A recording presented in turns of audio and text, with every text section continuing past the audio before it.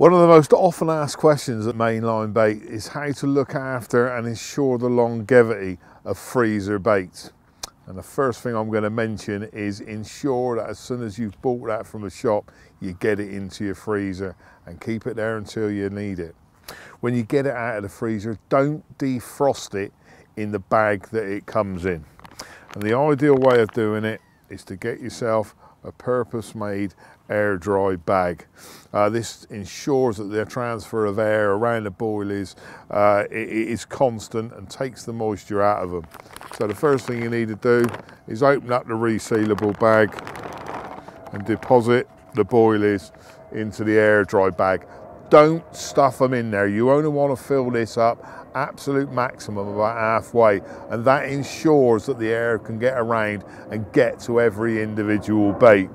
There's one other thing that I do. A lot of people put rice in with their boilies to help draw out the moisture, and some people use pellets, but I don't want my boilies smelling of some dirty old trout pellet. And we're very lucky that we have the hybrid pellet that comes and corresponds with the flavours of the boilies that we're using.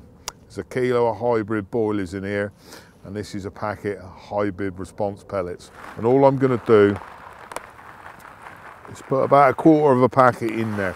That's all you need. That's enough. Give them a shake up and you're good to go. The next thing I do is seal the bag up, and it's going to go outside. It's probably the best place to do it, and it's going to be in sunshine if you can. The Great British weather always doesn't afford that, but make sure it's out, the wind can get to it and the air can get around it.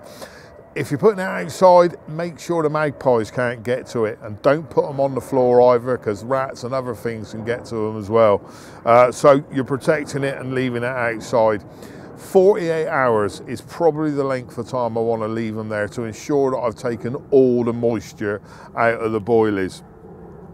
I just need zipping up and leaving, but you need to watch them and move them around from time to time to make sure that the air gets to every single one of them.